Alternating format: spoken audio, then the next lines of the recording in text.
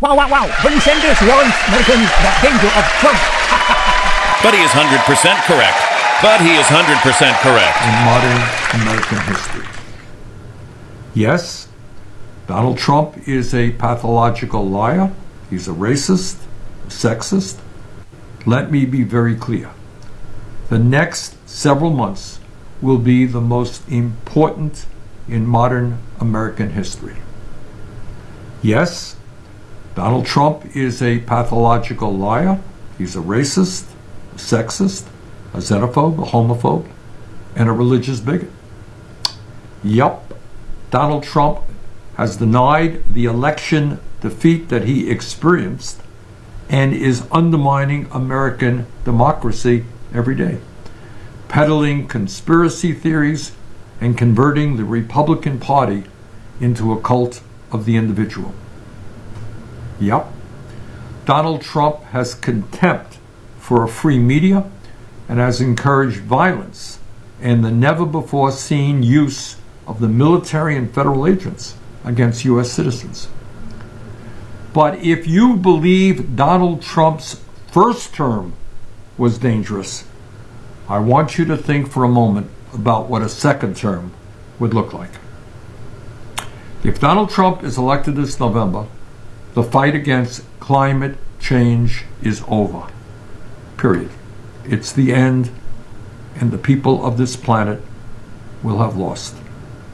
Not only does Donald Trump believe climate change is a hoax, but he has and will once again appoint agency leaders and judges who will undermine our ability to move toward energy efficiency and sustainable energy. And if the United States retreats from the fight against climate change, countries like China, India, and the rest of the world will follow.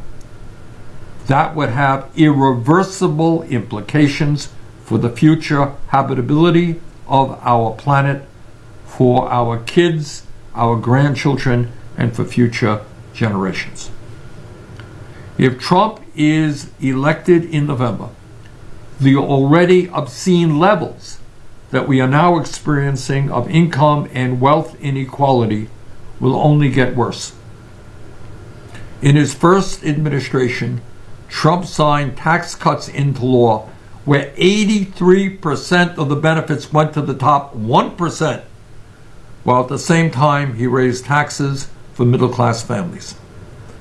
During this current campaign, Trump has promised to extend those tax cuts for the rich and to lower the corporate tax rate for companies that are making record-breaking profits. If Donald Trump is elected again in November, we can expect him and the Republican Party to escalate the attacks on women's reproductive health in this country. No, it was not enough for Trump to brag about appointing justices who overturned Roe v. Wade in this country. He and many other Republicans want to go further. They want a federal abortion ban. And that's what they will strive for if he is elected this November. If Donald Trump is elected again, it is likely, and I say this with a heavy heart, but it is likely that the almost 250-year experiment of American democracy is all but over. It goes without saying that Trump tried to overturn the results of the last presidential election, but his attack on democracy goes far deeper than the violence of January 6, 2021.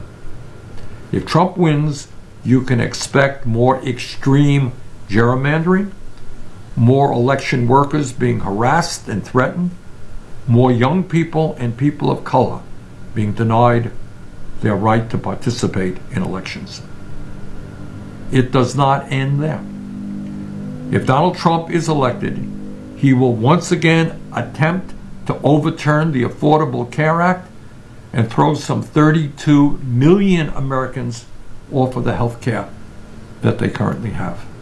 If Trump is elected, he will take gigantic leaps backward on issues of education, gun control, criminal justice reform, and immigration.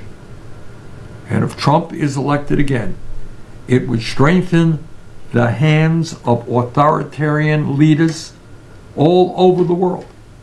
Leaders like Orbán in Hungary, Putin in Russia, and many other countries such as Saudi Arabia, the Philippines, and elsewhere, all over the world.